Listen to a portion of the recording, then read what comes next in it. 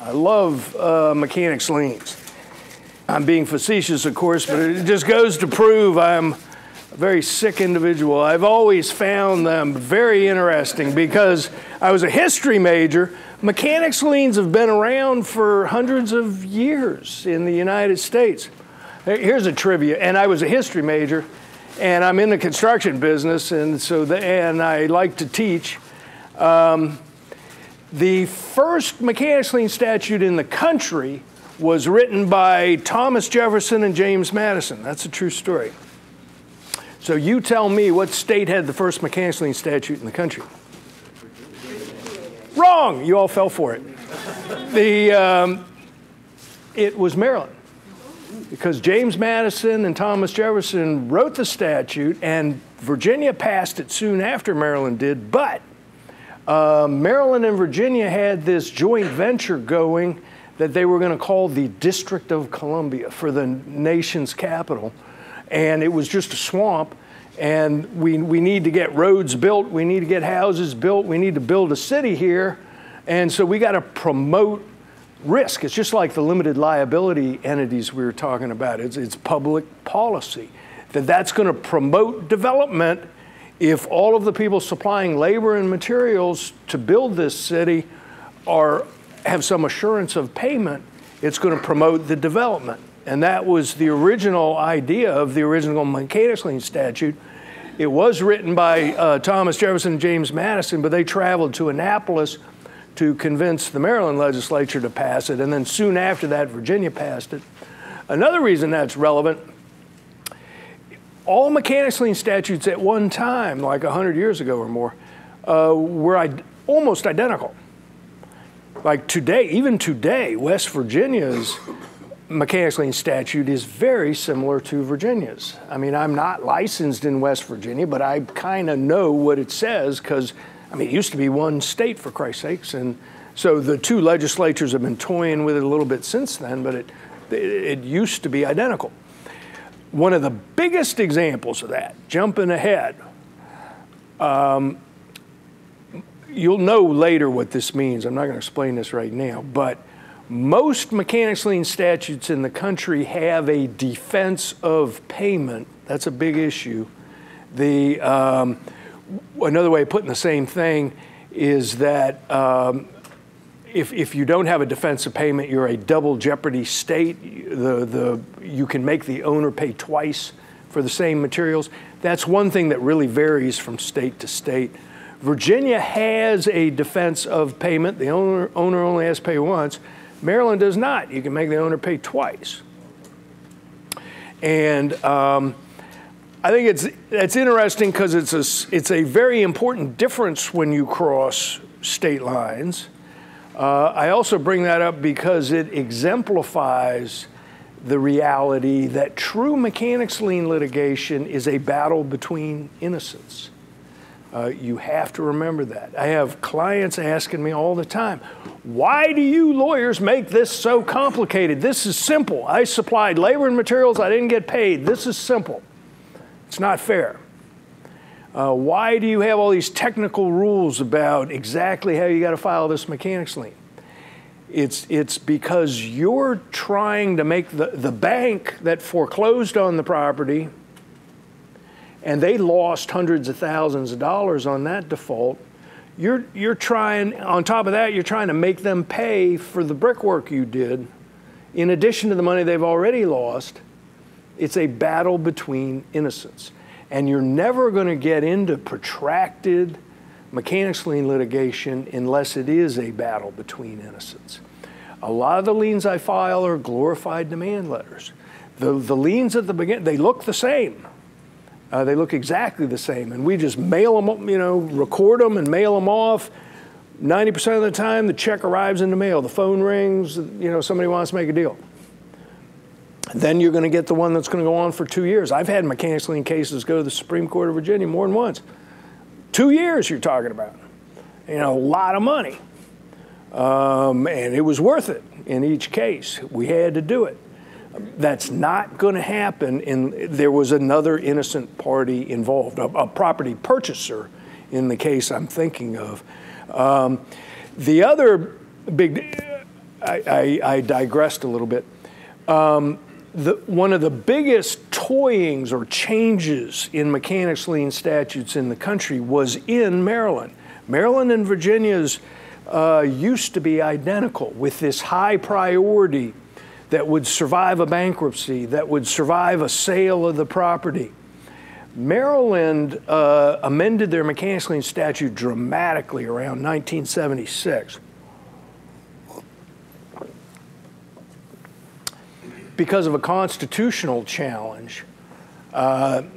Somebody challenged the statute and said this is a taking without due process, that this contractor can just go file a mechanics lien and screw up title to my property and they don't have to prove anything. I got to wait 6 months for him to enforce the lien is the first time I get a day in court. Now, I don't agree with that.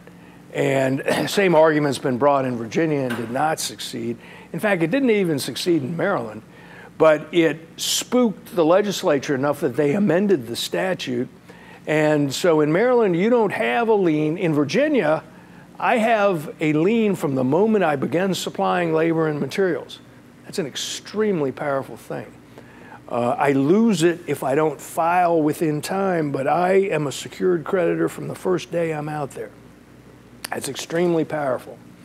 Maryland, I am an unsecured creditor until I go to a full trial and the court rules in my favor that I have a mechanics lien. And that difference, that is a difference in priority, which we're going to get back to in some length, but just to explain to you the significance of priority, because that's a very lawyerish term, but it is really, really important, and it's something that really varies from state to state. That difference in priority, the higher priority in Virginia is why, since you have those lien rights from the day you start work, if the owner sells the property the day after you stop work, your lien rights go. You got to name the new owner in the mechanics lien you file, but your lien rights are just as strong as they were yesterday. And you can foreclose on the new owner, right? Which is one of the battles between innocents you can get into. You're trying to make an innocent owner who paid 100 cents on a dollar for their house, you're making them pay for your brickwork. There's nothing fair about that, but it works because you haven't been paid and you have mechanics lien rights. Whereas in Maryland, in the exact same facts, you would lose because the moment that property was sold, it eliminates all mechanics lien rights, and it's because of the difference in priority. Okay, so we jumped way ahead, but that's okay. It's going to be a little bit hard to tell you where to look in the book. There is a chapter, we will be able to for bonds, but with liens, more than half the book is mechanics liens, or about half. There is a chapter, General Mechanics Lien Rights and Principles, which is the closest thing to what we're going to cover in the beginning here. It's just kind of, you know, the 5 greatest hits, just like with the contracts. The 80% of mechanics lien law that's the same everywhere, that's chapter 9. And then we're going to talk, I'm going to boil each state down to just a couple pages. That's what we're going to do at the end. And I guess, let me tell you right now, before I forget, go to appendix, I believe it's 35 and 36. Nope, I deleted some. It's 32 and 33. On one 8.5 by 11 sheet of paper, here's the differences between Virginia, Maryland, DC, and Pennsylvania lien law. And here's your deadlines. And really the differences you can pretty much fit on one page. Most of mechanics lien law is the same in all states, which is what we're going to be talking about now. And this one is the same thing for payment bonds, which is the last thing we're going to do today. So just in case I forget, you're going to want to go to this appendix 32 later. So we're going to talk generally, then we may take a break, or in any event, we're going to shift gears and we're going to rip through the 4 states, and here's the highlights of the 4 states. Then we're going to talk about lien and bond waivers, which waivers are, the issues are really the same, whether you're talking mechanics lien rights or bond rights. And then hopefully we'll have an hour left for payment bonds, or at least 45 minutes, and that's the last thing we will do. Okay, so what's a mechanics lien? It's one of these. It's just like a mortgage. But it's not signed by the property owner, it's given to you by the legislature. Here's your payment bond. It's a guarantee. It's also an unsecured promise to pay. It is not security.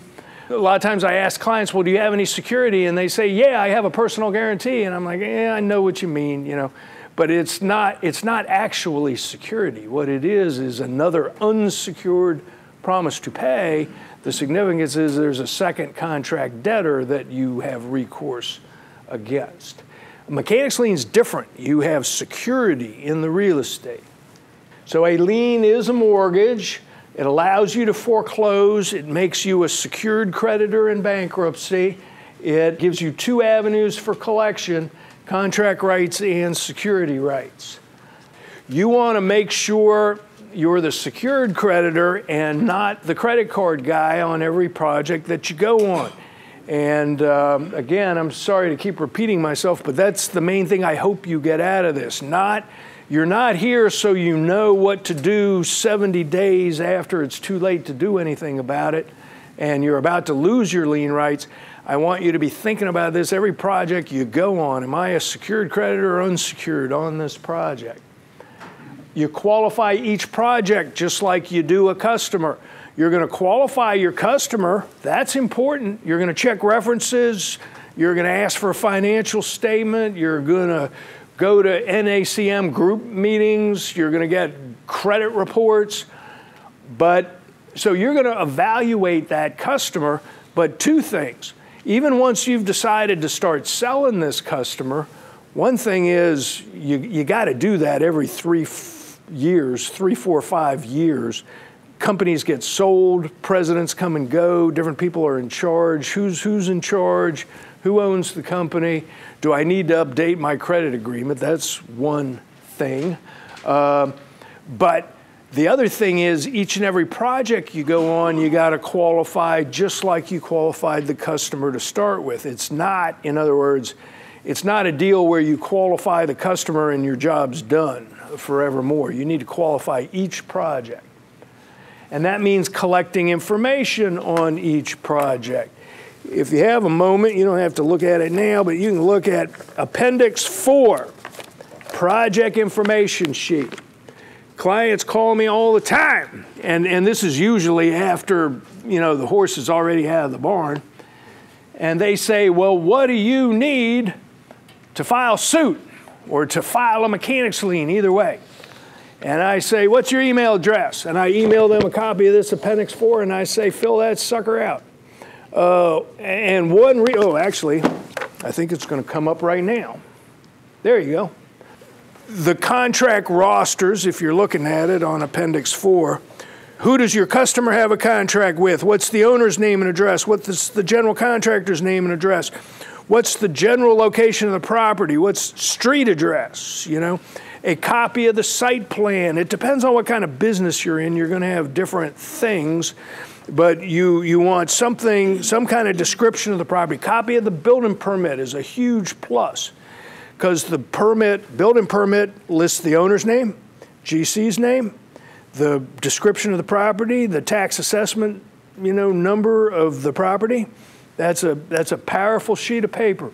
It's also important because they have it. There's no question your customer has it. You wouldn't be doing, and you have a very legitimate interest, I think, in saying, well, wait a minute, can you please confirm to me this is a properly permitted project? Send me a copy of the building permit, would you please? And that, your job's pretty much done if you get that. It tells you who the owner is and the description of the property. But my real point is, when your customer is now 90 days past due on some invoices, and the most recent invoices, they're now 60 days past due, and you know something's wrong, and they were telling you for 3 months, checks in the mail, checks in the mail. Now they're not even answering your phone calls. If you call them at that point and say, hey, could you give me a little more information about who's the owner of this project and give me the legal description, how's that going to work out? You've got to get this information going in. And a building permit is one of the easiest ways to do that. And you're also going to be in a position forevermore when you receive that building permit to evaluate whether you're going to have strong mechanics lien rights. So you can use this Appendix 4 to evaluate projects going in, which I'd encourage you to do. But the list of stuff at the bottom is actually all after the fact stuff. You know, copies of your invoices, your delivery tickets, etc. So when, you know, clients call me and say, what do you need? I just email them this and see, so my clock's turned off. They don't have to pay me while I read this list to them. And a lot of clients just know, I mean, cases I receive, this is the cover sheet. I couldn't be happier. The client just fills it out as best they can, and they attach their delivery tickets and their invoices, and, you know. And part of the point is this is stuff you can be doing. I'll tell you something I've never understood. People don't like paying legal fees. I've never understood that, but it's true. And if you're one of those people who don't like paying legal fees, this is something you can do. You don't need to talk to me about it. This is going to take you a week to collect this information. You can be getting ready. But as we'll talk about several times today, and it's one of the things I'm going to focus on, you call me with 48 hours notice to file a lien, that's a bad idea for any number of reasons. And one of the reasons is I'm often going to need information that it's going to take you a week to pull together. And that's a problem. So work on that on your own. All right, mechanics lien agent notices. The general rule, as we'll discuss in a moment, is you got to file your mechanics lien within 90 days of your last work. There are very few exceptions to that. Whether you're talking mechanics lien rights or payment bond rights, whether you're talking about Virginia, Maryland, DC, or Pennsylvania, as long as you move within 90 days, you're okay. In some instances, you have a little more time, and that's a good example of what I mean when I say I don't think it's a good idea to focus on the differences. Just remember, 90 days. You're okay everywhere for 90 days with very few exceptions. Here's exception one. I think it's either 3 or 4 exceptions.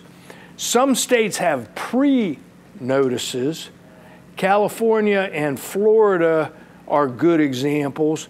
You got to send the owner a notice before you even begin work.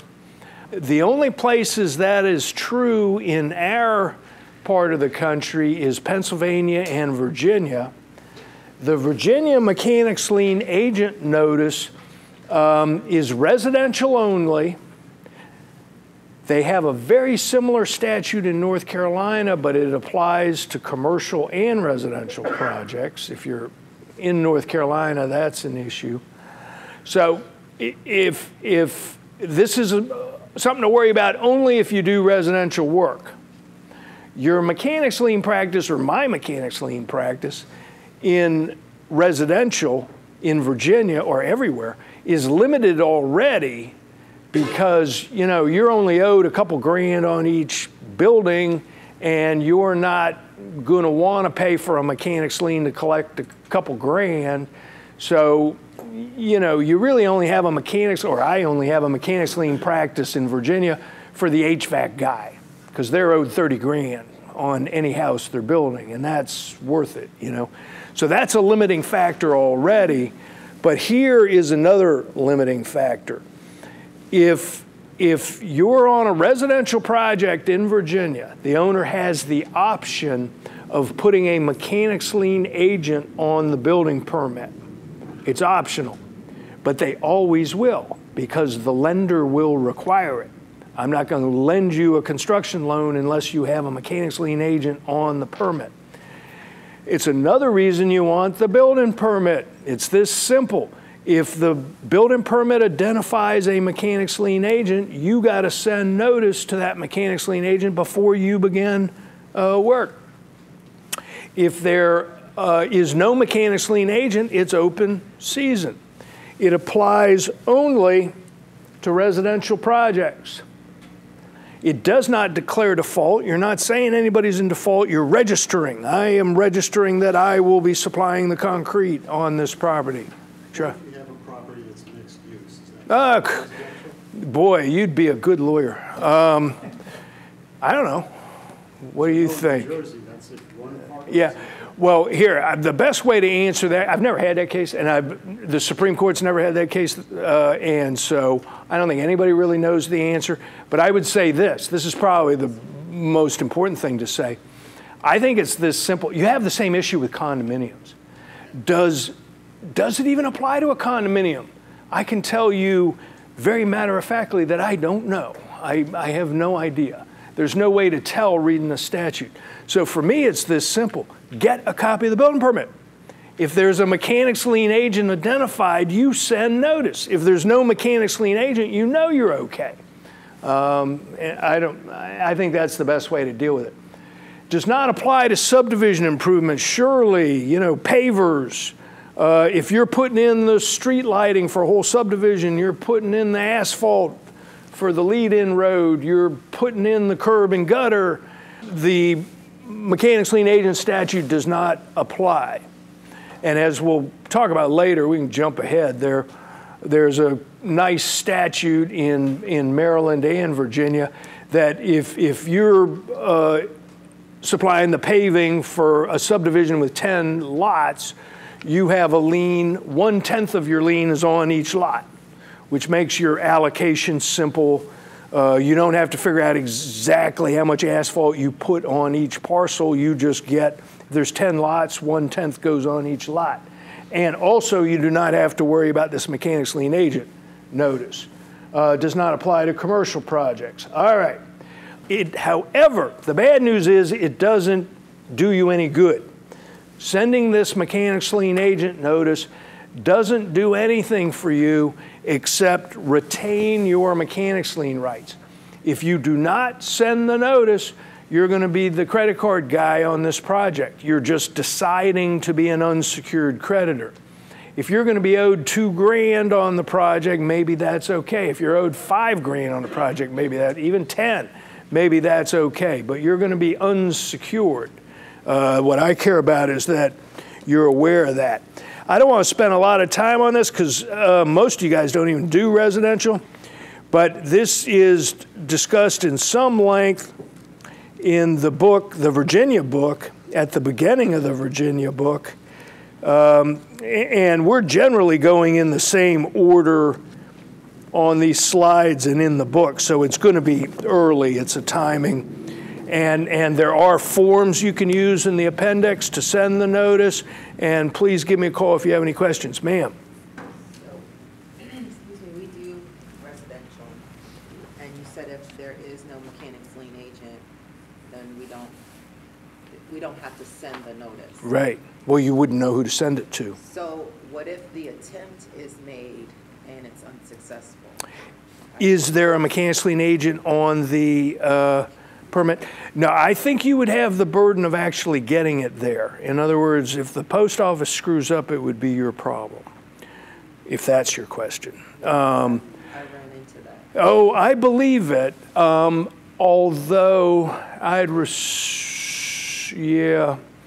I mean, there's a lot of ways to dodge certified mail. That's what I'm thinking. Some people dodge certified mail on purpose, and there wasn't anything you could do about it. What I would do, and this is jumping ahead to payment bonds a little bit, but with any type of notice you're supposed to send, you can't send too many notices. You can't send it too many places. And that's the policy I encourage for any type of notice, including a mechanics lien agent notice, send it regular mail, fax it, email it, and send it certified.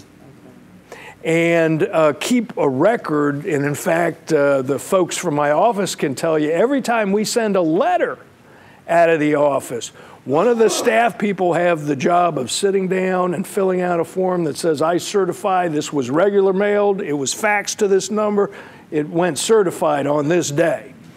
And that'll win in court. Now, how's the judge going to rule on that? Whether that satisfies the statute?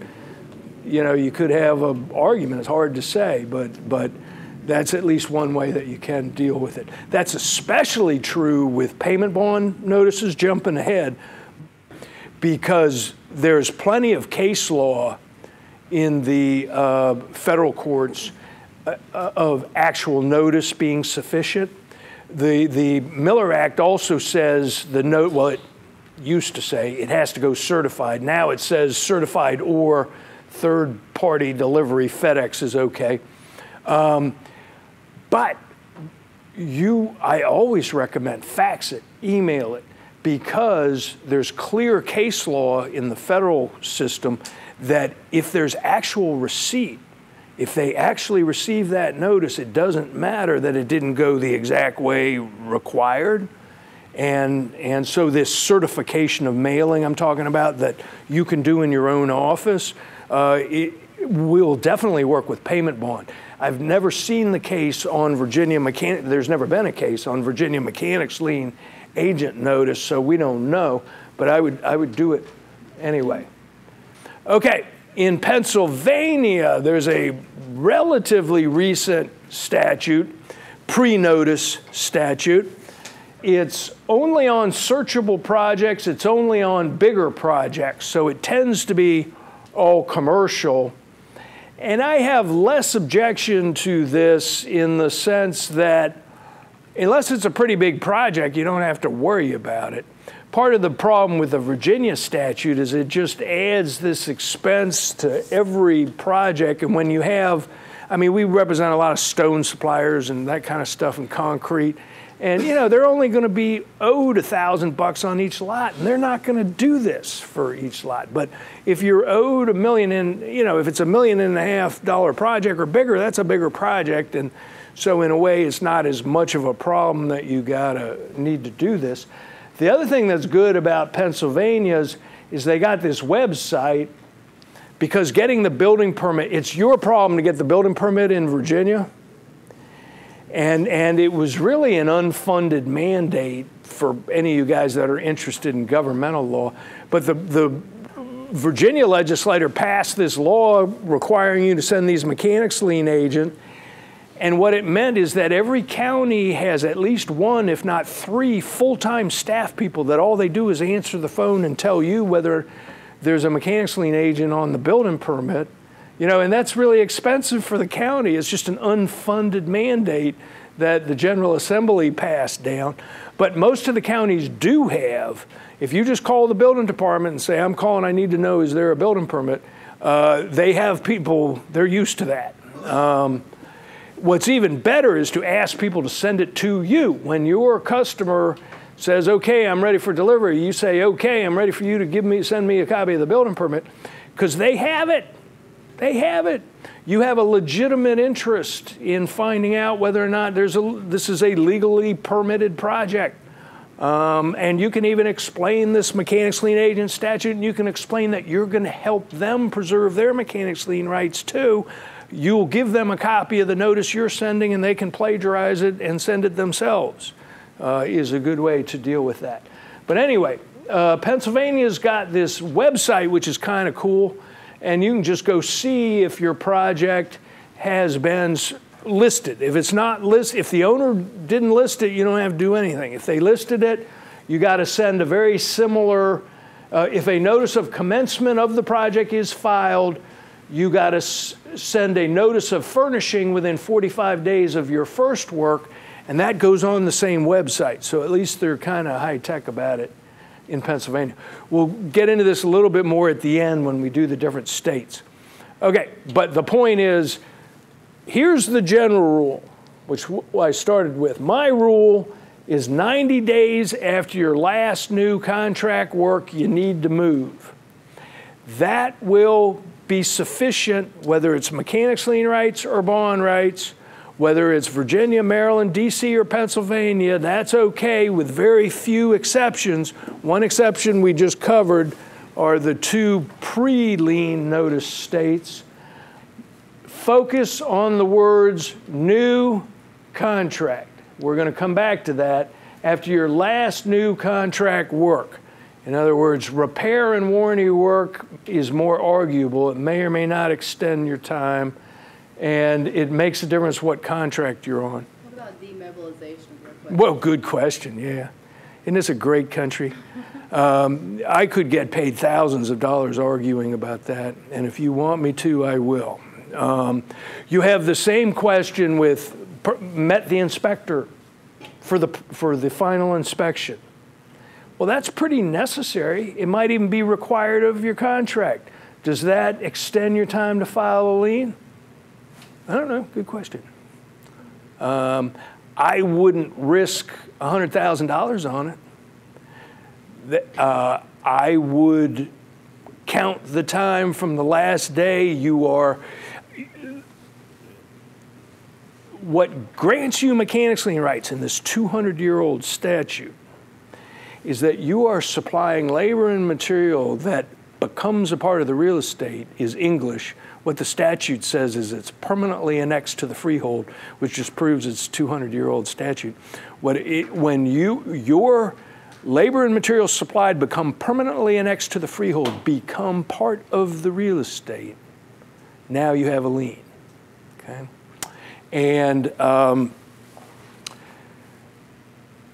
does meeting the inspector for the final inspection, is that labor and materials that are permanently annexed to the freehold? Demobilization, is that labor and materials permanently annexed? I think it's very arguable. I would not risk it. I'd argue that. I think there's plenty of judges dumb enough to rule your mechanics lien's good, but to be honest with you, I wouldn't agree with that. Hello. You just raised a point. What about someone like me who supplies concrete forms and I'm not a part of it? Good question. That's right. It's not permanent. They're forms. He supplies, thank you for making us speak up. He supplies forms that are used for pouring concrete. I think you're okay, but I think there's an argument. I wouldn't be surprised if you got caught in that argument someday. Are you on site? No. Yeah. Simply, it's interesting. Yeah. I think you could. Now, if it's this is jumping ahead, but there's no question you have, I don't think there's any question. You have payment bond rights because the wording of the statute's very different. Labor or materials supplied for performance of the contract is what the bond statute says. So your forms are supplied for performance of the contract. That's different than permanently annexed to the freehold. And a good example of that, this is a place that mechanics lien rights and payment bond rights are very different. I got the client, I represent a lot of precasters, and you know, they take their reinforced concrete pipe out on the site and it's all dumped in what's going to eventually be the parking lot, and it's all stacked up out there. And client wants to file a mechanics lien, and I need to tell them, you don't have lien rights for that pipe stored out on the parking lot. It's not permanently annexed to the freehold. It's not part of the real estate yet. You don't, you know.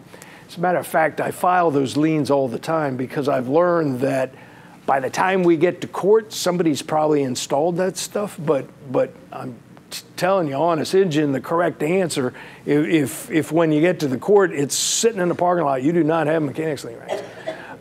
But you would have payment bond rights. That's a big difference because it was supplied for performance of the contract. Now, it's still jumping ahead, but while we're on the subject, it does have to be delivered to have payment bond rights.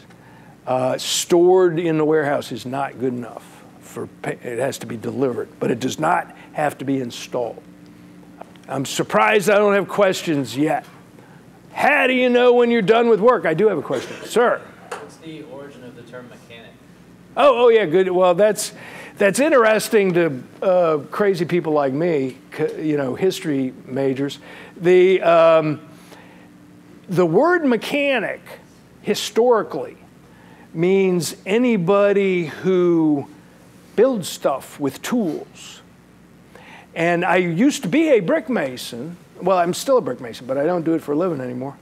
And the term mechanic was synonymous with master. People would ask, well, is he a mechanic? They say, yeah, Fullerton, he's a mechanic. Darn right. And the same thing saying he's a master bricklayer, you know. And that, if you think about it, we've only had automobiles, I guess, close to 100 years, but we haven't had automobiles that long. Really, the real question is, how come the word mechanic came to where it's used only for people who work on machines? It used to mean people that work with tools, people that build stuff. And another example is the mechanics. How do the mechanics of that statute work, you know, or how do the mechanics of this system work? It's a multi-use term. Nowadays, it usually means automobiles. And you do have mechanics who work on automobiles do have mechanics lien rights in automobiles. In fact, it is one of the problems I have in my practice. I constantly get calls with people saying, I have a question about mechanics lien rights. And I'm like, okay, great, let's go. I'm all psyched, you know, and they're like, well, we replaced the muffler in this, you know, 10-year-old F, and the guy didn't pay me. And I'm like, oh my God. You know, because there's only $100 involved or $300, and that's not the kind of mechanics liens I do, but you actually have mechanics lien rights for that. Okay, so when's your work done? That's the question I was looking for. Ma'am. What about like retention? Is your time limit the same as? Yes, and I think we touched on this in some other subject earlier this morning. Your deadlines are running whether the money is due yet or not. Oh, on the form, I was telling you about the change in the Virginia form, the mechanics lien statute. That's one of the newsletters you have. If the change they made is if the money is not due yet, you have to say not due yet, and here's when it is due. And retention would be an example of that. It might be that retention didn't due yet because it didn't due until the entire project's complete, or it isn't due till it's received from the owner. But your mechanics lien rights are still running. It has no impact on your deadline, and you may face the decision whether to file a mechanics lien on when nobody's in default, because otherwise you're going to be unsecured, and in some instances you must, is all I can say. If that's a customer that's going to go bankrupt, the only way you're ever going to get paid is filing that lien, and that's why you make the big money, because you face decisions like that, whether to file. Okay, when is your last work? When does the 90 days start? That was the question I was looking for. I liked the light bulb analogy. Let's say you have the electrical subcontract for this building. It's definitely a part of your contract to supply all these light fixtures and install them, and your contract clearly says you're going to have a working bulb in every fixture, every part of every fixture, and that's when you're complete. Okay? You come out here one day and you put one light bulb in one fixture, there's no doubt that extends your mechanics lien rights if that bulb was never there before. If you just never installed it and this last day you go out and put that bulb in, there's no question that extends your lien rights. If that bulb was there and it's broken or it didn't work and you come back to repair it, it's a lot more arguable. I can tell you that there's probably a difference between bond rights and mechanics lien rights. The federal bond case law is quite clear. Repair and warranty work does not extend your time to file a bond claim. I would be fearful that a state mechanics lien judge would come to the same decision. There's no case law on it I'm aware of in Maryland or Virginia, but I would worry about it. And so that's kind of what I'm doing today, is giving you the lowest common denominator, like the 90 days. You're okay everywhere with 90 days with very few exceptions.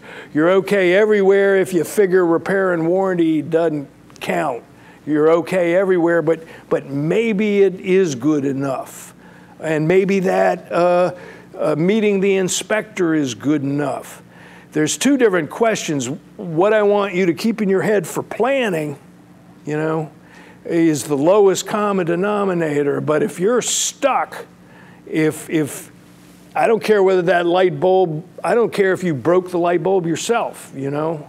If you go out there and put in a new light bulb, we'll give it a shot. For planning purposes, I would not recommend you count on a $3 light bulb. You count your deadline from when your crew pulled off the job. Sir? So if I'm painting, for example, Yeah. and I finish my job and the crew pulls off and the client calls up and says, we need a couple of things touched up. Yeah. Punch list. Yeah. Well, then that does get you into the repair and warranty debate, Mike. There's no Virginia Supreme Court case law saying it has to be original new work or it doesn't count. There's no case that says that. I would be fearful that a Virginia state judge would come to that decision. So I wouldn't count on it if you can avoid it. But I have no difficulty filing a mechanics lien, and 60-40, you're probably okay on that. Long periods of time with no work. This is, again, a bond thing. The federal bond law is clear. If you've been off the project 75 days, I don't care if you expect to be back for phase 2. I don't care if you're just waiting for the weather to clear up, you know, for a couple of reasons. Number one, the weather may never clear up, or the project may be terminated before you go back. How do you know for sure you'll ever be back? And if you never go back, you're not going to have any more mechanics lien rights. But also, the federal bond case law is quite clear that if you're off the project for 90 days, you've just lost your bond rights for that older work. You go back on the project, you have bond rights for the new work you're doing, but not for the old work. So anyway, anytime you're off the project, I say 75 is like outside limit. You've got to be moving fast after 75 days. And it's really more like 60. You need to be thinking seriously. At least start collecting information. You don't necessarily have to call me, but start collecting the information. You might look at it. You might decide, we actually have 120 days here, so we're all right. That's good. You're doing your job. That's what I want you to do, is just evaluate this stuff. Work performed in order to extend time. I'm not aware of any Virginia case law, but there's very clear Maryland state mechanics lien case law that going out on the project in order to extend your lien rights does not work. So let me explain to you what that means. What that means is you and I will have a conversation when you call me, and I will ask you what your last lien rights are, or when your last work was. If you tell me in the last 90 days, I'm going to prepare a mechanics lien for you, I will file it. If you tell me, oh, we went back out on the project last week and delivered another light bulb, and so we did that. We have lien rights now, don't we? You know, don't tell me that. Just when was your last work? 75 days ago. 90% of the time, you won't be arguing about whether your mechanics lien was valid. The phone will ring. Somebody will want to make a deal. You'll never get to those arguments most of the time. I will probably, depending on the situation, I may send you a letter saying it's arguable whether, you know, appearing with that inspector extends your lien rights. I can't tell you for sure this lien's valid, but here it is. It sure looks good, doesn't it? And you're probably just going to collect your money and you'll never have to argue about it. That's the way it works. So that means you need some kind of tickle system. This is particularly directed at the suppliers. Suppliers have an easier time with this. You need some type of mechanical system. You can't make it where it's your job to just kind of know when you're about to run out of mechanics lien rights. You have to have some kind of mechanical alarm system. Suppliers have an easier time.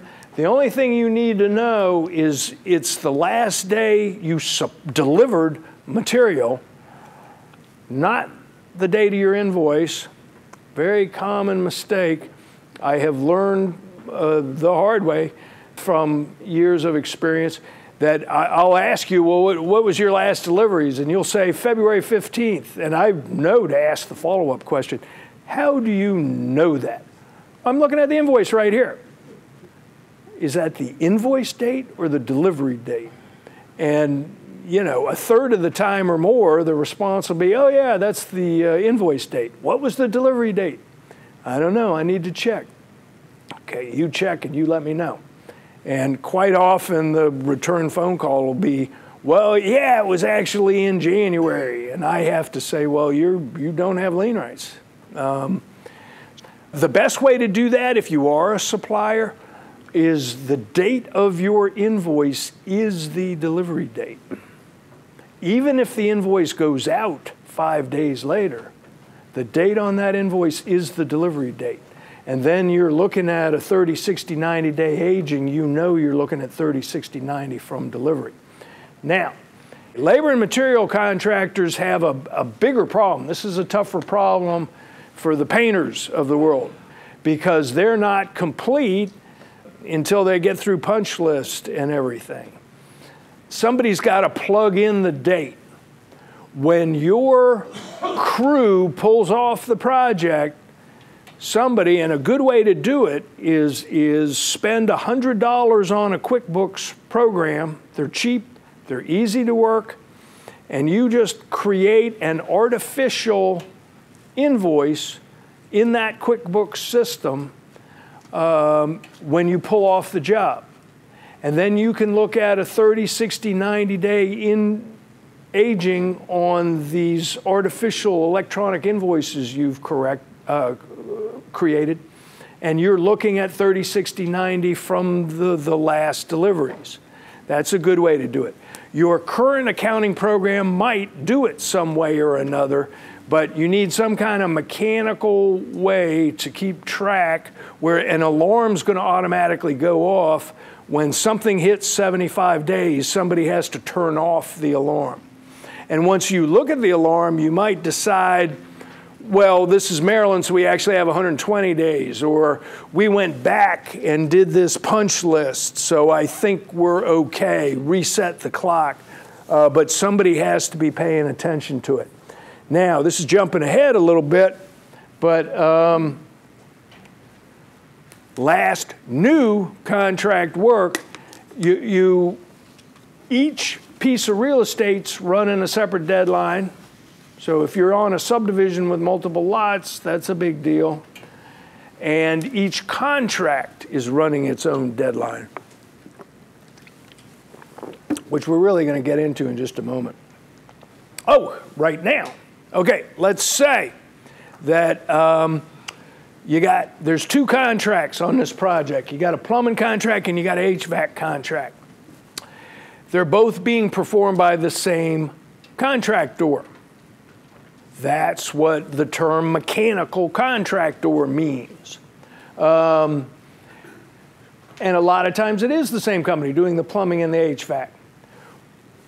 One of the last things that happens on a project, usually, especially residential, is the HVAC guy goes and sets that outdoor condenser unit.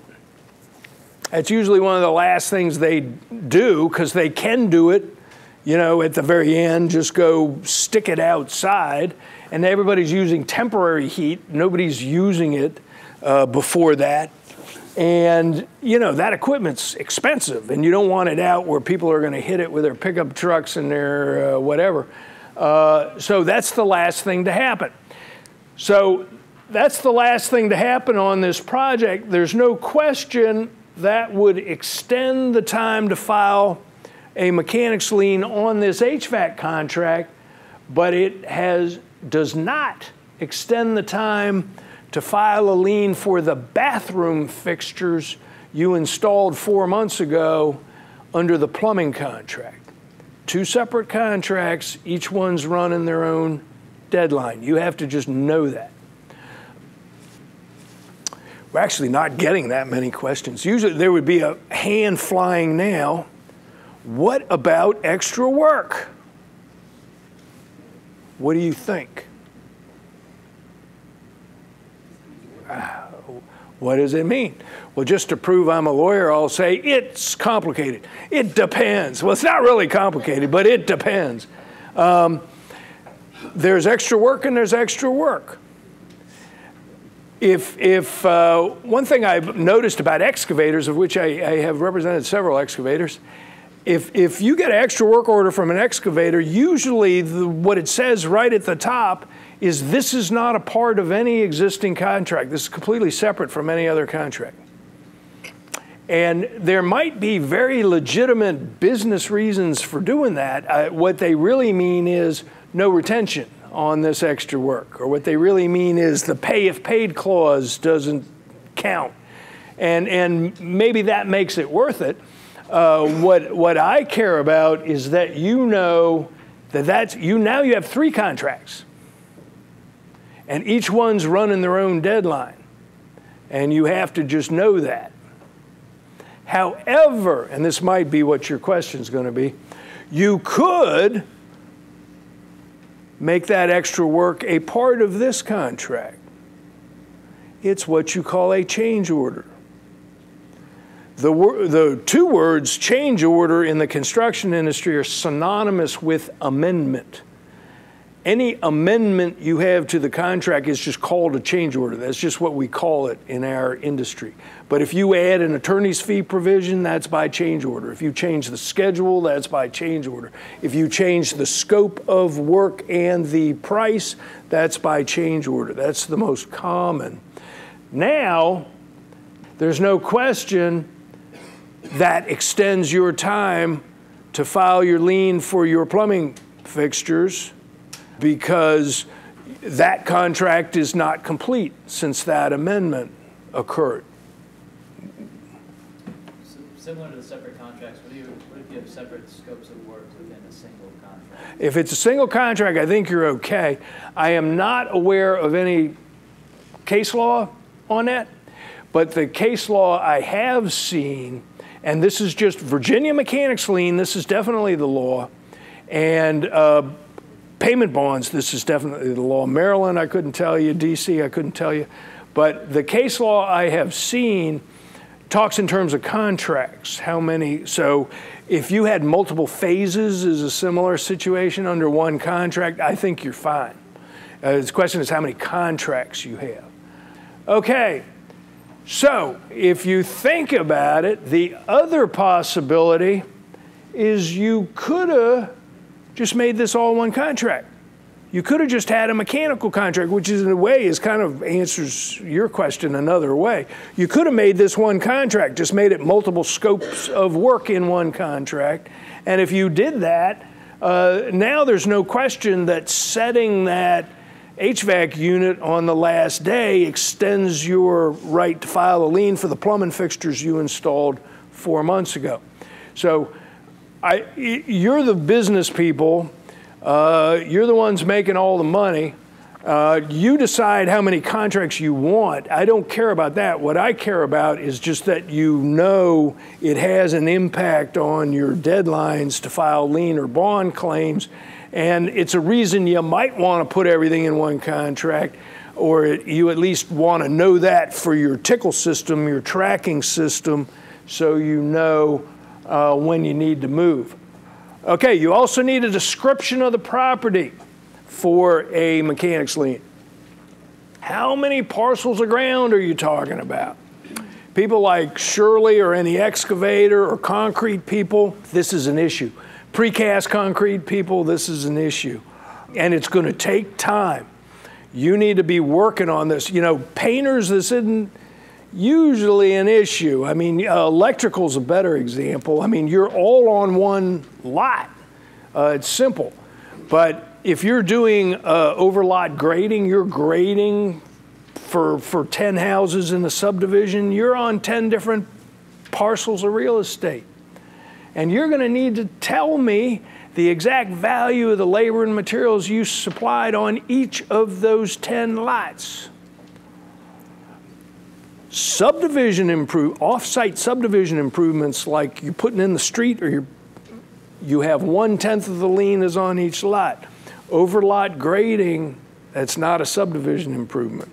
You worked on each of the 10 lots. You have to tell me the value of the labor and materials you put into each lot, which is the general rule until they passed this new statute about subdivision improvements. That used to be the rule about everything.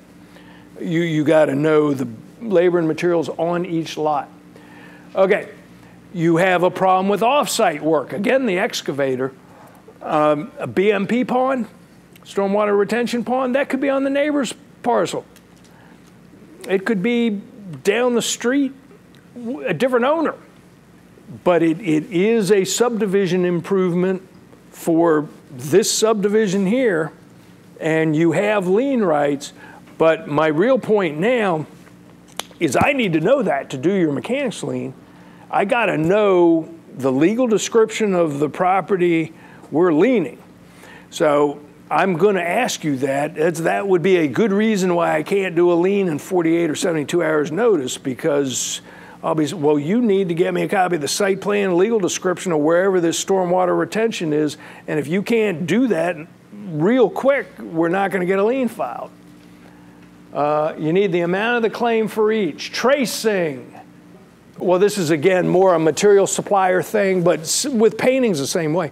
You need tickets of some type, created in the ordinary course of business, the number of hours and the number of gallons of paint into each of these 14 lots in this subdivision. That's what you're going to need. And if it's created in the ordinary course, I'm not going to tell you. I'm not going to tell you it's got to be entirely accurate. If it is created in the ordinary course of business and your people are trained and told to accurately record this information, it's going to work. You're going to be okay. Making it up after the fact is going to be a problem. And plus, I think it's kind of helpful information to have anyway, how long different models of houses take and that sort of thing. Counter sales are an issue. Again, this is a material supplier thing. Material suppliers, you want delivery tickets, and the ticket's got to show what lot it went to, not just, Greenbrier subdivision. It's Greenbrier subdivision lot 10, and your delivery people got to know that. It's got to be on the ticket. If you're on the ticket, you will win. I will win. Your mechanics lien will succeed.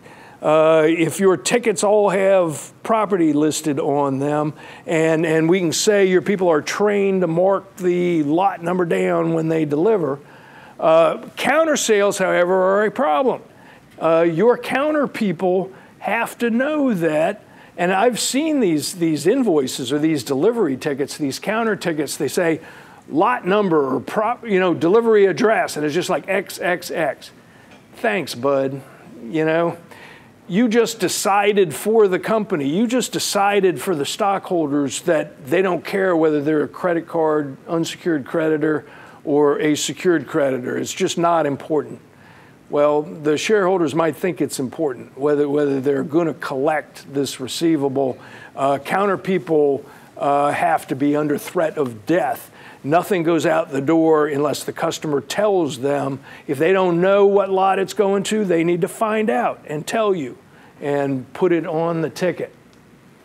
Allocation. This is a true story. An early case I had in the 1980s.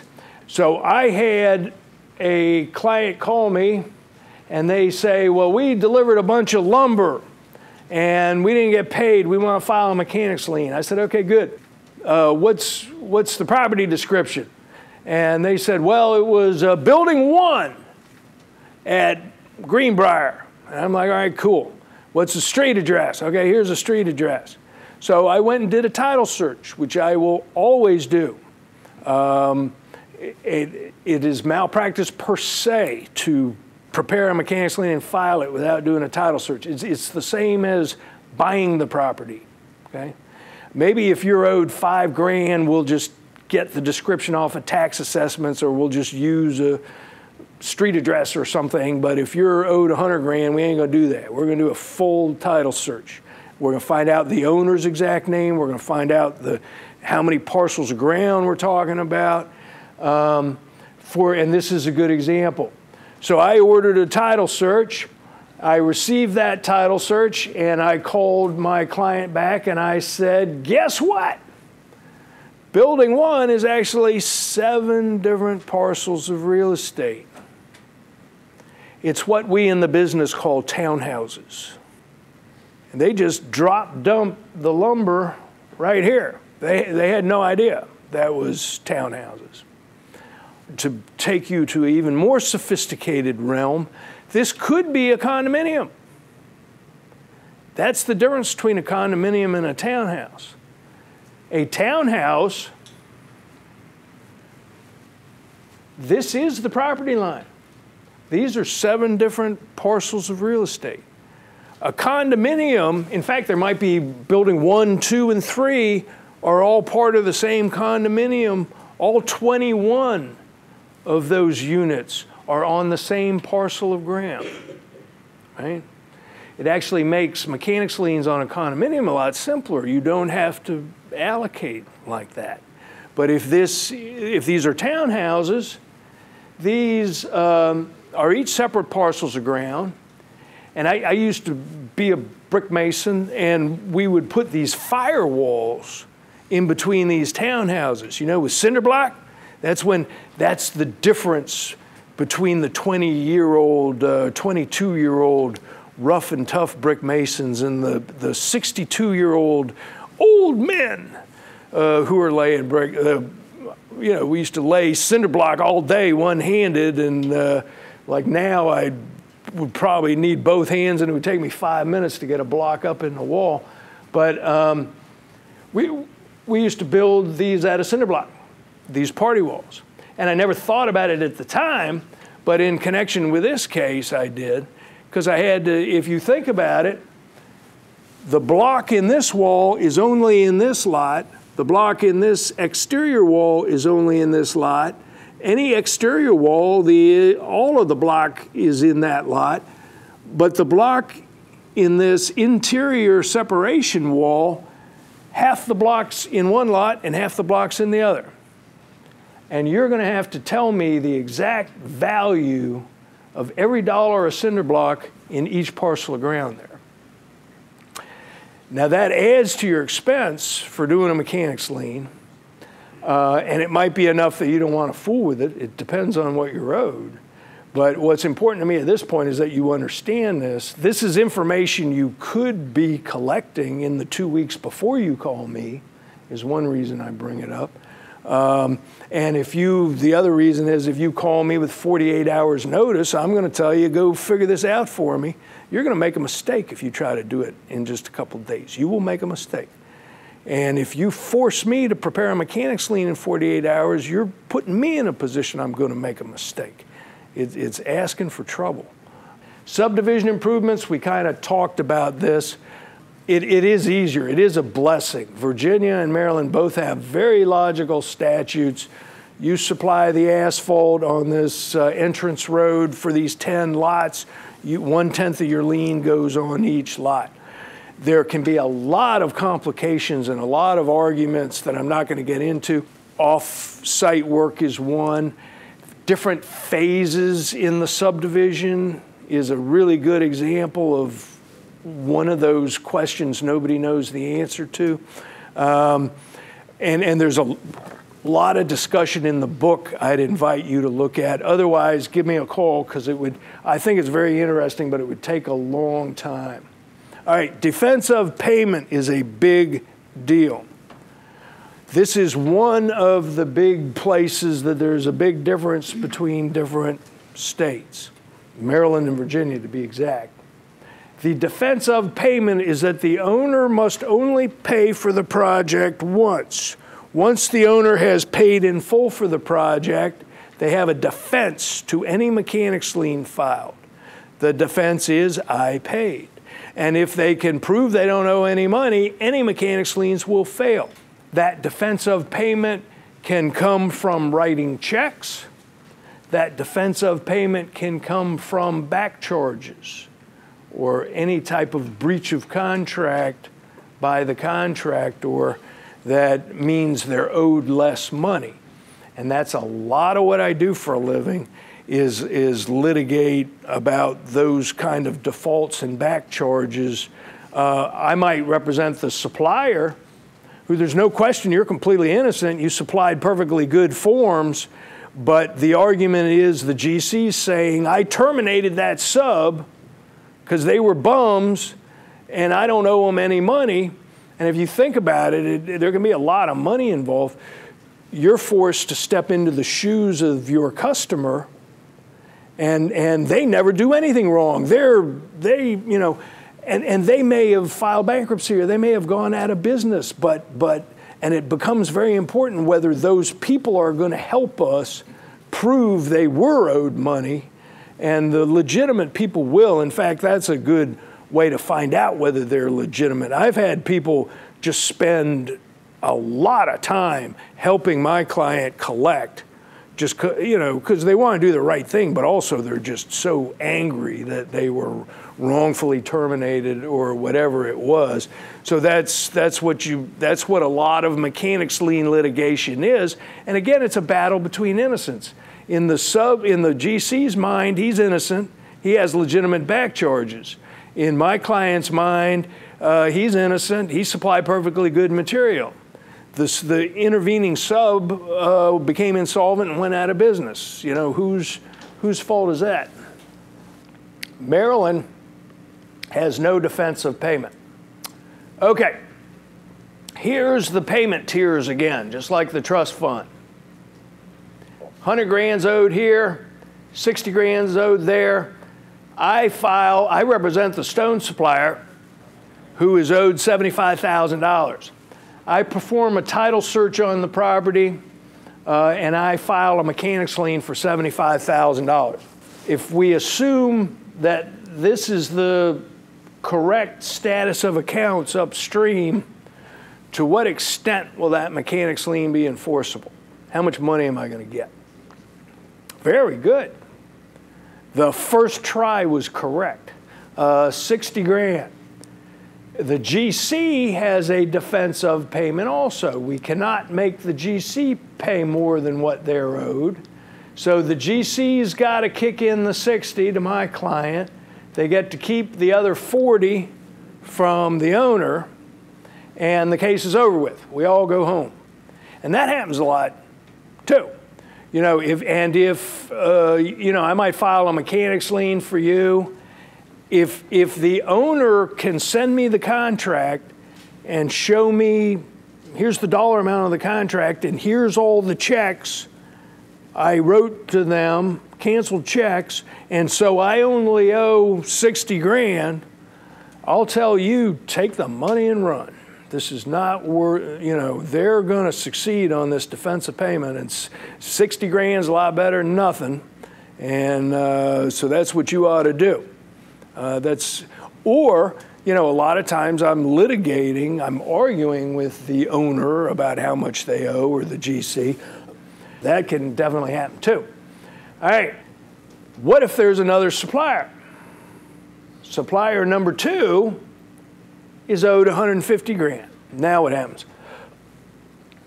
First in line, first in line. Ooh, another very good guess, because that is the rule about recordations generally. When we get to priority, we'll mention, usually it's the order the things are filed in the land records determines the priority. So that's actually good thinking, but it's not actually correct.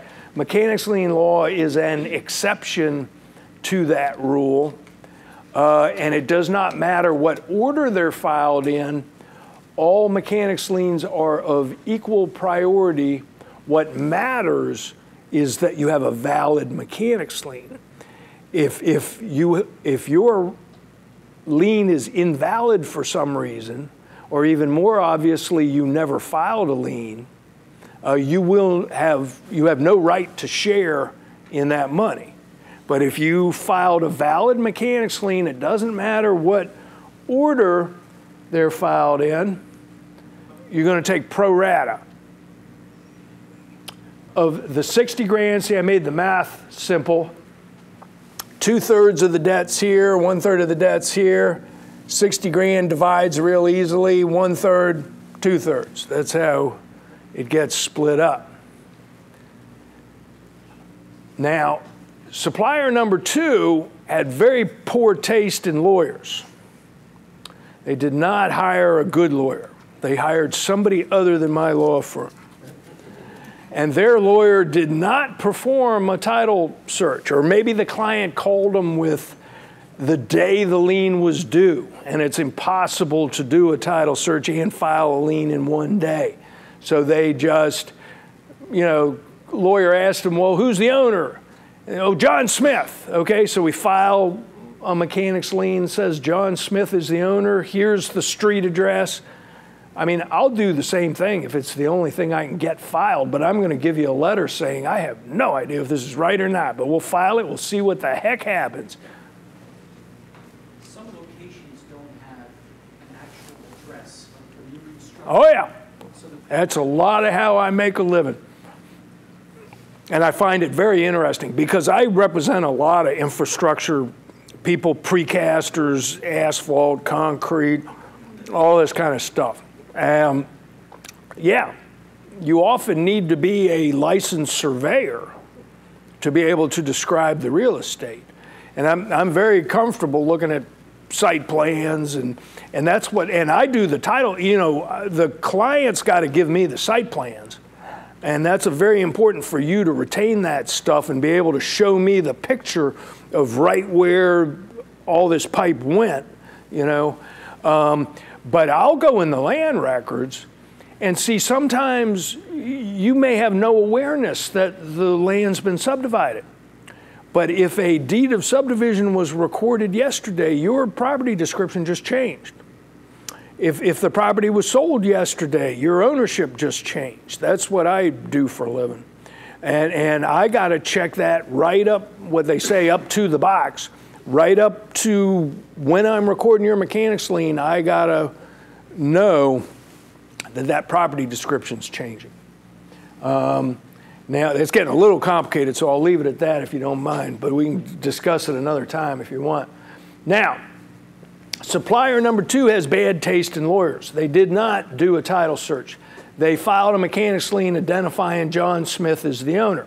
I had done a title search because you were smart and you gave me a week or 10 days to get the lien done so I could do a title search. And I saw that the owner was John Smith, LLC. And that's the way I filed that mechanics lien, John Smith, LLC. And I had a lot block subdivision description and a street address. So we're good. Our lien's valid. But I tell you, client, I saw the other guy's lien in the land records, and I'm telling you, that's an invalid lien. There's no question that is an invalid, unenforceable lien. And if I point this out to the judge, there's no question the judge is going to drop kick that mechanics lien out the courthouse door, and you'll get the whole 60 grand. Or we can just settle the case now. You get 20, they get 40. What do you want to do?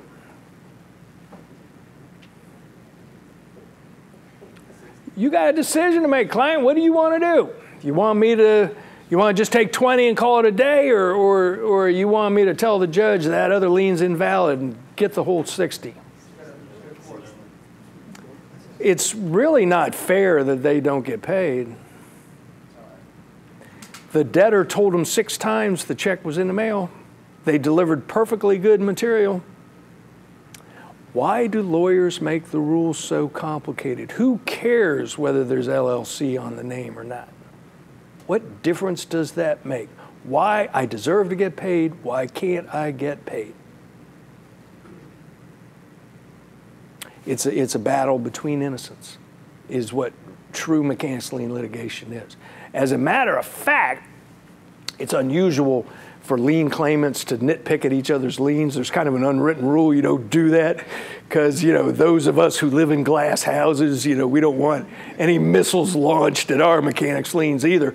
So that's actually kind of unusual. But if enough money is involved and the error is that obvious, you might do it. Okay. Now, I want you to think about it. If nobody filed a mechanics lien in this fact scenario, this might be the only asset this excavating sub has. This excavating sub owes hundreds of thousands of dollars all over town for all their equipment. They have a credit line that is a secured creditor. They owe money to general unsecured creditors all over town, and they owe money to you. Who gets that money? This is the significance of priority, and this is the significance of a mechanics lien.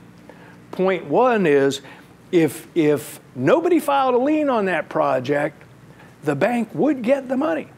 The bank that has a security interest on all of the accounts receivable of that excavating sub, they're a secured creditor. That's their 60 grand if nobody filed a mechanics lien, for sure. You must have a valid mechanics lien, not just file, but it's got to be valid to claim any part of this receivable. But since you did file a valid mechanics lien, you beat the bank. How powerful is that? That's really something. That's what's special about Virginia mechanics lien law, the priority of that lien. Mechanics lien claimants are adverse to each other is another point. Although it's unusual to get arguments, it is a battle between innocents. Okay, this is your true deadline for filing a mechanics lien. If the owner's about to pay, and this is, can't remember whether this is the second or third, exception to the 90-day rule. If you're in a defense of payment state, like most of them, like DC, like Virginia, if the owner is about to pay the general contractor in full, your mechanics lien rights are about to go out the window. When is the owner going to pay the GC? You don't know. I don't know.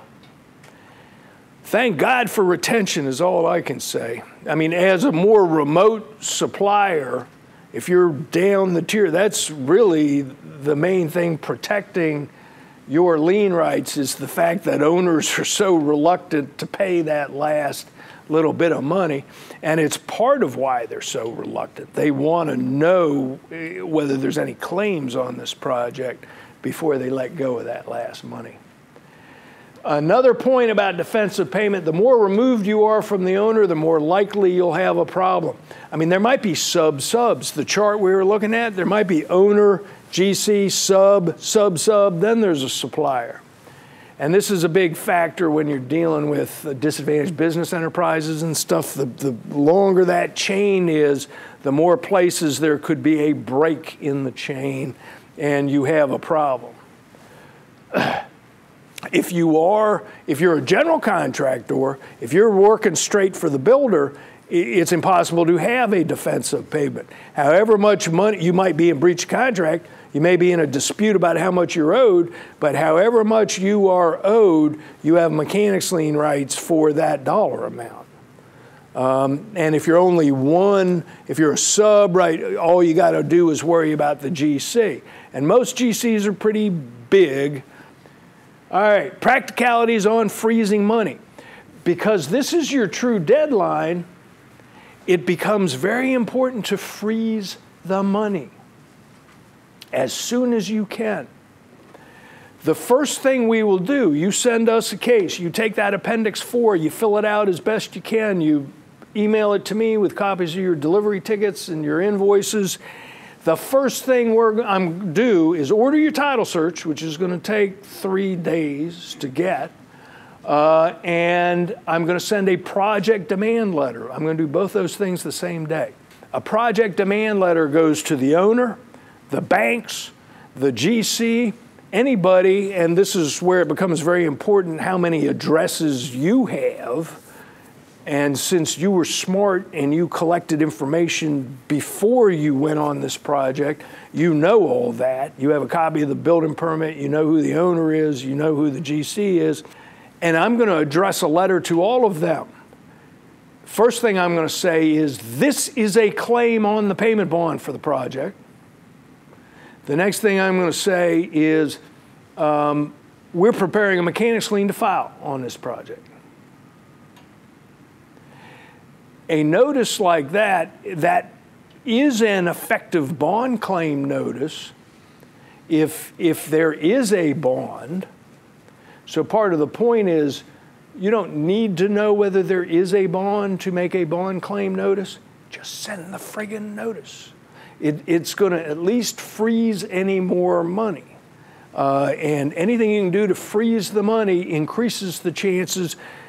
Usually the owner or the GC or whoever, they'd rather get the money to you. If they know there's a problem and they have a sub that's in default, they'd rather you get the money than them. And they're at least going to freeze the money, and they're going to try to figure things out. You know, it's very important. If you did not collect information about who the owner is, and this is for remote people, if you're working right for the owner, you don't have a problem with this. But if you're a remote supplier, and you call your customer when they're 75 days in default and say, hey, do you mind giving me the owner's name and address? That ain't going to work out, is it? If you don't have the information already, you're in trouble. All right, so the second part of that letter, I'm working on a mechanics lien, is of no practical effect, no legal effect whatsoever. But it tends to freeze money. While we do our title search, while we prepare our actual mechanics lien, and just make sure everything stays where it is while we spend another week getting our mechanics lien done. Another point, I shouldn't tell you this because I'm working myself out of a job, but if you think about it, you can do that yourself before you call us, especially if you know who the owner is. And well, we have some GCs here, so they can probably answer this question. What happens if you receive a notice from a supplier, asphalt supplier, saying you're supplying all the asphalt on this project and your customer's now 60 days past due, and they got to start looking at their mechanics lien rights, are you going to let any money go after that, after you receive a notice like that? The answer is pretty universal. It's all you got to do to freeze the money. And you're really helping yourself a lot. All right, remote subs can be a problem, the payment chain. In Maryland and Virginia, there is no known limit. You can be, it does not matter how far removed you are from the owner. You have lien rights. Maryland and Virginia. What you may have a tracing problem. The more removed you are, the harder it's going to be to prove where your labor and materials went. That can be a problem. In Virginia, it also makes it more likely you're going to have a defense of payment problem for the reasons we just talked about, but you have lien rights no matter how far removed you are. DC and Pennsylvania, there's a limit. And in fact, in DC, I mean, the bottom line is suppliers don't have lien rights in DC for just this reason. You do not have lien rights in DC unless you have a contract with the owner or the GC. That's as far as it goes. If you're supplying a sub, you are an unsecured creditor. You just got to know that on any DC project. You got to get a joint check agreement, find out if it's bonded. You got to do something different. You're not going to have lien rights. You can get an assignment of lien rights is often a good idea. Get your debtor to assign their lien rights to you. That's something they ought to be willing to do. And then you got to file a lien in their name, but they're giving you the legal right to file the lien in their name. All right. Third tier sub, Pennsylvania used to be the same, where you had to have a contract with the owner of the GC. Was it 2007? I forget. I think it was 2007. They amended and it goes one tier lower, which helps. If you're supplying a sub, you do have lien rights in Pennsylvania. Okay, priority is kind of a legal beagle thing. I think this is the last subject, but it's important. That's why I leave it for last, because hopefully you guys have heard enough now that you know priority is significant. Even though it sounds very legal-ish, I'm not discussing it just because I like talking about complicated stuff. It's actually like important. It makes a big difference. And you need to know as you cross state lines, there is a big difference in the priority of the mechanics lien, and it makes a big difference. What we're talking about is a sale of the property. What if the property's sold? Do you still have lien rights? What if the owner files bankruptcy? Do you still have lien rights? And particularly in Virginia, the other thing, states really vary on who wins as between the construction lending bank and the mechanics lien claimant. That really varies from state to state. Priority is generally, as we were discussing earlier, the general rule is that priority, it's first in time. Whatever mortgage gets filed first, that is the first priority mortgage. If you look at a second mortgage, it does not say second mortgage on it. It's just one's filed 5 minutes after the first one, that's a second mortgage. The second one filed has second priority. And whatever lender has the first lien, there's a foreclosure. The first lien holder gets paid in full. If there's anything left after the first lien holder is paid, it goes to the second lien holder. That's the way it works. The first and second lien holders will be paid before any general unsecured creditors get anything. So priority can easily determine whether you get anything. Let's say there's a $100,000 townhouse. Mom and dad pay, and you can tell this is a dated slide. You can't even get a townhouse for $100 grand anymore, but let's pretend you could. They pay $100 grand for it. And I remember when I was a young man, that the first house I ever bought, right after that, the phone was ringing every night I'm trying to eat dinner with my wife and little kids, and it would be some second mortgage lender on the phone telling me that all I had to do was say yes, and they'd give me a second mortgage, and it would be at a high interest rate, and I could borrow 10 grand on a moment's notice in the future. You know, HELOC, home equity line of credit. Well, a conventional lender is only going to lend 80% of the fair market value, that first trust lender. But the second mortgage lender is going to go to 90% or maybe 95%. They are secured creditors. They're both perfectly valid liens. They're both secured, but the priority makes a significant difference because if that property goes to foreclosure, $100,000 townhouse, what are they going to get? 85 grand, 90 grand in a foreclosure auction? And then the first trust lender, the trustee's fee, the 5% trustee's fee is paid. The taxes are paid. The real estate taxes are paid. And the property only sells for 85 or 90 grand. Guess what? The first trust lender is the only one that gets anything. And they may not be paid in full once they're done paying the trustee's fee and the real estate taxes. Maybe they only get 75 cents on the dollar. Second trust lender gets nothing. Point being, priority matters. You care. The priority of your lien is important. All right, there are certain super priority liens that break the rule about first in time. One of them is tax liens. Tax liens always come first. The king rules. The king always gets paid his taxes first before anybody else gets anything. Another example is mechanics liens in some states. It comes down to whether the mechanics lien is inchoate, which is a Latin term we lawyers use just to prove we're really smart. In this region, Virginia has the highest priority lien of any of the states, of anywhere I know of in the country for that matter. There may be some that are equivalent. I would be surprised if any of them are higher priority than Virginia's, but I'd be interested, but I don't know. But around here, it definitely is.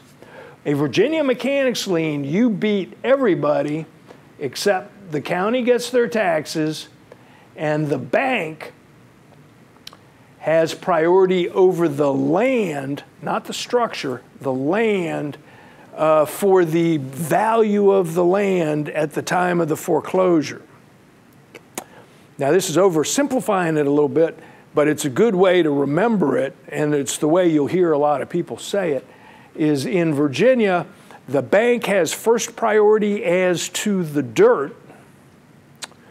The mechanic has first priority as to the structure. And again, the whole idea is the mechanic is supplying their blood, their guts, their labor, their material in order to enhance the value of this piece of real estate, and therefore they should have the first right to that value. That's the idea, which makes perfect sense to me. But I can tell you from representing a few banks, it makes no sense to them whatsoever. DC and Pennsylvania are kind of in the middle. They're the same. They are inchoate liens, which we'll get back to, but they are inchoate liens, but the construction lender wins over you in DC and Pennsylvania. In DC and Pennsylvania, a bank can say, well, I'm eventually going to lend $1 million and I'm recording a mortgage for $1 million. And if they do that, they win over any mechanics liens. But in Virginia, even though they always do, they file a mortgage saying, well, we will eventually lend $1 million. It doesn't matter what the mortgage says. What matters is what's the value of the dirt at the time work commenced, and that's all they have priority to, the bank, and you win otherwise. Maryland is the lowest priority lien that we deal with. It's the same as a judgment lien. You have no lien until you go to a full trial. The court hits their gavel on the table and says you win. And in fact, just like a judgment, and this is true of a judgment in Virginia too, a judgment anywhere, and a mechanics lien in Maryland, if the property owner files bankruptcy within 90 days after your judgment, you're on your mechanics lien, your mechanics lien is a preference, and it is removed, and you are a general unsecured creditor. So in Maryland, if the property is sold at any time before you get to court, your lien rights just went out the window. If the owner files bankruptcy at any time less than 90 days after you get your judgment, you lose. So that lower priority is very significant in Maryland in the case of a sale of the property or a bankruptcy. On the upside, there is no defense of payment to a mechanics lien in Maryland. You can make the owner pay twice. So as long as there's no bankruptcy or sale of the property, the Maryland mechanics lien is more better. Okay, Virginia, DC, and Pennsylvania have inchoate liens. From a history student's point of view, I can tell you the reason is all liens were inchoate at one time. The original statute drafted by Madison and Jefferson, for hundreds of years, most liens are inchoate. Maryland changed their statute in 1976. That's the reason it has a lower priority. That was a purposeful action by the Maryland General Assembly. So what's that mean, inchoate? I don't usually like to use Latin terms, but you have to. There's no English translation, really. What it means, the closest thing to a translation is multiple words, that it relates back to the commencement of work. It is as if you filed your mechanics lien the day work began on that project.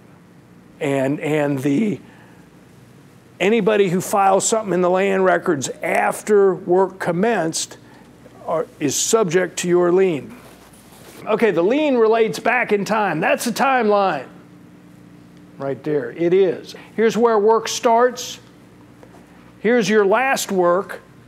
What we've already talked about is you have to file your lien within 90 days of your last work, which is oversimplifying it a little bit. We'll get to the exact deadline in a few minutes. You got to file your lien within 90 days. What happens if the property's sold right here? That's what we're talking about.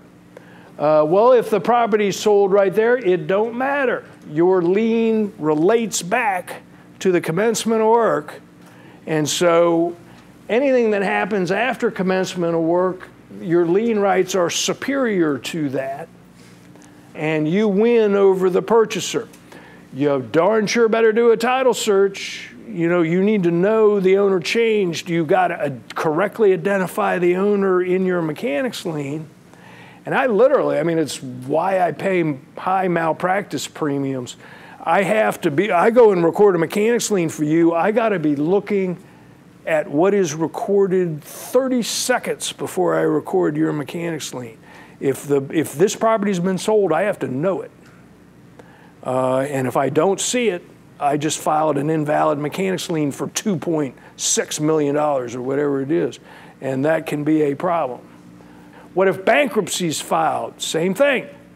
If the bankruptcy trustee takes subject to the mechanics lien rights, you win over the bankruptcy trustee. You have the first right to that $60,000 receivable flowing down. The owner may have a defense of payment. The GC may have a defense of payment that limits it to 60 grand, but you win over the bank that has a security interest on the accounts receivable. You win over the bankruptcy trustee, which is the same thing as saying you win over general unsecured creditors. If you have, and it's why it's a preference defense. If you get paid right here, and the trustee sues you for a preference 2 years later, my defense for you is, look, right here, I still had 5 days to file a mechanics lien. And if you hadn't given me that check, I would have filed a mechanics lien. And if I had filed a mechanics lien, I would win over the bankruptcy trustee. Therefore, I was not preferred by the fact that you paid me right before you filed bankruptcy. All right.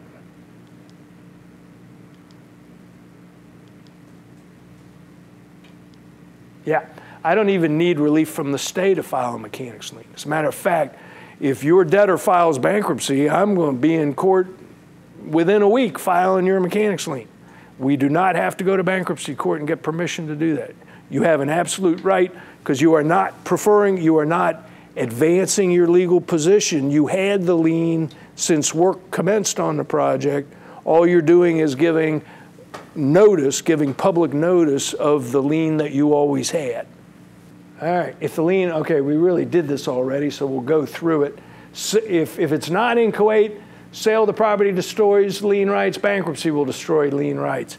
That's Maryland.